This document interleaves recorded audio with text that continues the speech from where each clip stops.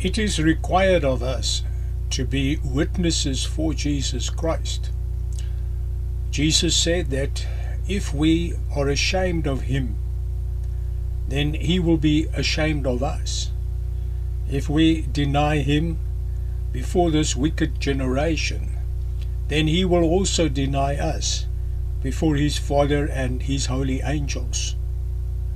Many believers start out very well.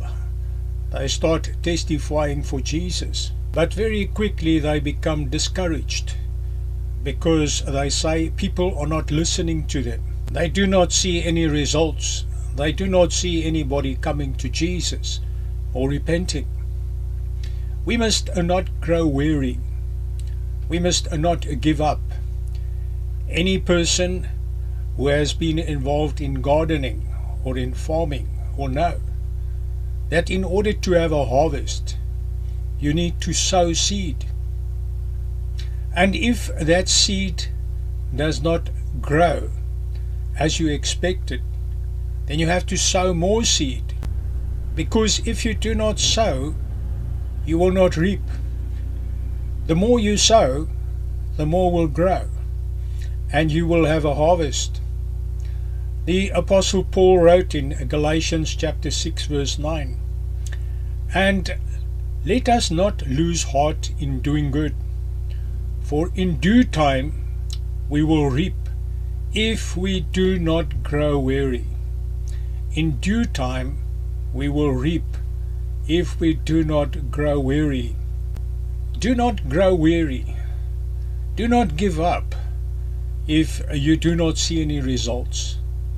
Because if you do not keep on sowing, then you will not reap. Keep on witnessing for Jesus. You do not see all those seeds grow, but if you sow enough, eventually you will have a harvest. Keep on sowing for Jesus. Never give up. Keep on sowing the good seed. Keep on witnessing for Jesus. And in due time you will reap if you do not grow weary. May Jesus bless you.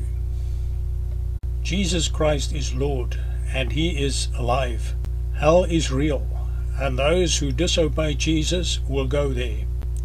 I am here to share my testimony and to put your hand in the hand of Jesus so that you can know Him and follow Him. Please hit the Repent and Be Baptized button to subscribe and learn more about Jesus. May Jesus bless you.